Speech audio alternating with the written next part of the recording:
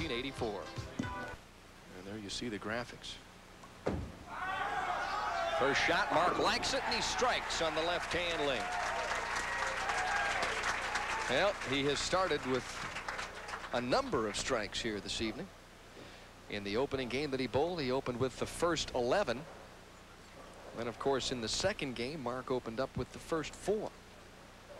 And more importantly, he seems to have made the adjustment on lane 45. They got lost there for a little while. Yeah, Chris Warren's real crazy about that, too. You know, Chris Warren had a great match play record in Austin, Texas, too. He's 18-5-1 here. I think he was like 17-7 there. So he says this match play is easy.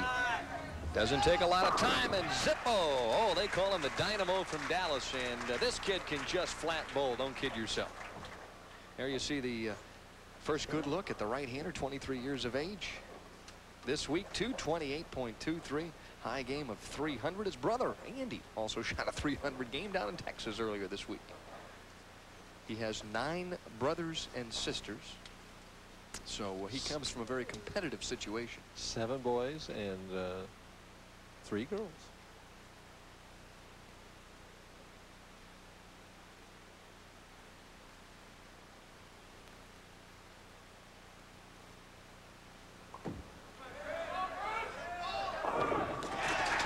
Well, I don't know anything about strategy. This kid.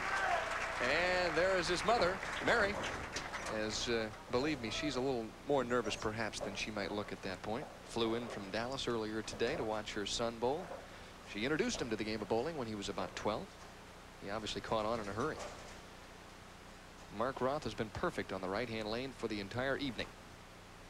And just as he gets started, he hears something in the background, and he very alertly stops.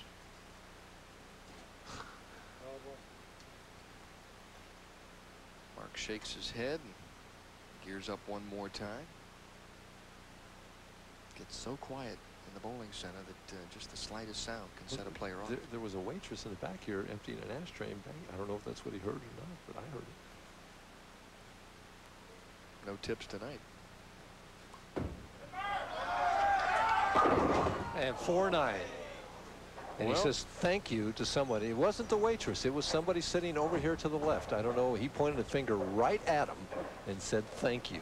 Well, somebody right now is feeling pretty badly. Whether it was an accident or not, it happened and distracted him. And now he's got a 4-9 staring him in the face on the lane that he has just owned here this evening. He's a great split maker.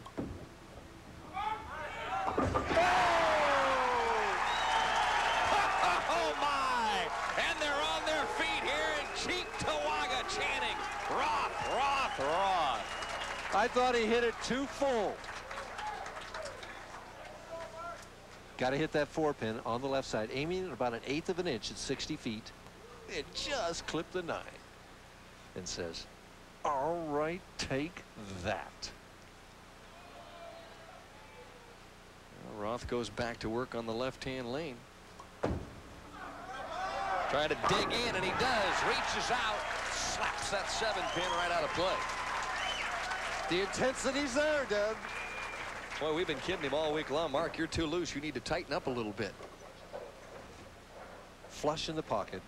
2-pin goes up over the 7-pin and then hits it on the way down. Yeah, that's 2 points for a takedown. No question about that. Chris Warren, undaunted at this point, though. Hey, I'm taking a walk in the park. I opened with a double. No big deal. Watch his first step. He picks that toe up and then puts the heel down. And takes 5 quick steps and strikes at will. Well, he's 5'5" tall and weighs a strapping 115 pounds. That ball he's swinging right now is about trouble. That's about 1/9 of his total gross weight. That 16-pound bowling ball. But he starts with a turkey. Hey, he's fearless, this kid. Made the championship finals just 4 weeks ago in the Austin Open and defeated Pete McCordick in his opening match before losing to the eventual winner, Kent Wagner, 227 to 189.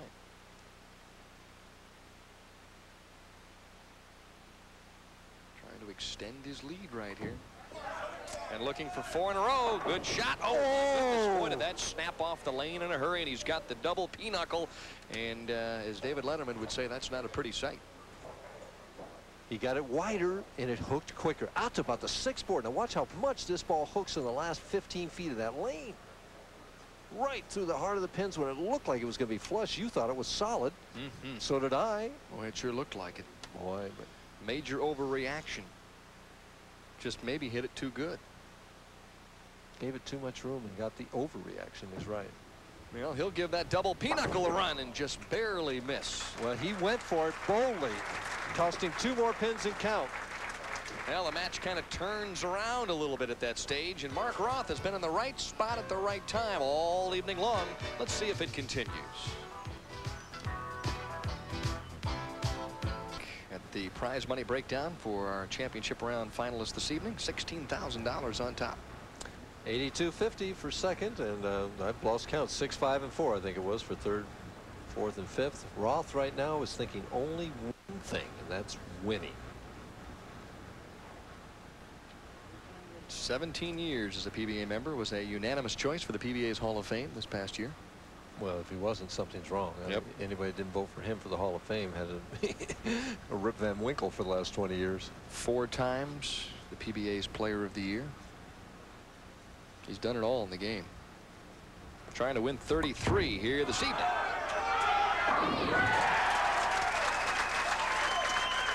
You know, it's funny though, Mike, in watching Mark bowl the last month, he has really bowled well. He's so loose, so confident. I'll tell you what, Chris Warren really made an error letting him finish on that right lane, I think, but we'll wait and see. You know, Warren with a donut there in the 4th. That was the double pinochle. And Mark-Roth, being the seasoned veteran that he is, jumped all over that opportunity. Well, you know that's going to happen. This guy didn't win 32 titles by not taking advantage of opponents' mistakes. It's been a while since he's won, though, and he's very hungry indeed. When you see Mark-Roth start to run out shots, you know that he just flat is ready to win. And there's just Chris Warren, I feel for him right now, because you've got a guy here that just has so much experience, and right now he's bowling with so much confidence, and he smells victory. He knows how to win. Chris Warren has to prove yet that he knows how to win. Almost like David and Goliath. And right now, Goliath is winning.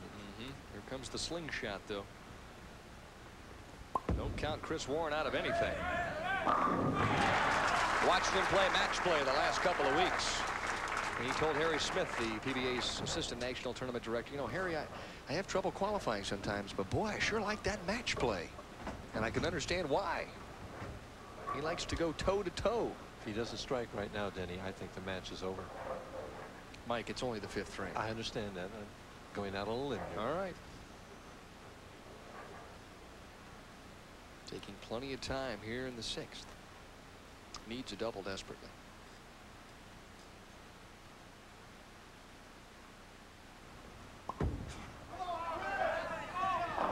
Oh, got that light hit. Now he made that adjustment for that high hit. Boy, he has vicious carry. He hits that pocket. He keeps himself alive right there. Told me in one match game block this week he left 38 10 pins, made a change with his equipment, and that was the difference in the tournament. That ball barely got to the head pin, but see it hit the 2, come back and get that wall shot. Back to Mr. Roth on the right hand lane. He's got a turkey working. 4-bagger now, Denny. Well, I don't know what the price of admission was here this evening at Thruway Lanes, but they got a bargain. Yes. Yeah, this is the sports bargain of the summer, I have a feeling. You'll find people who sat here this evening remembering 20, 30 years from now they saw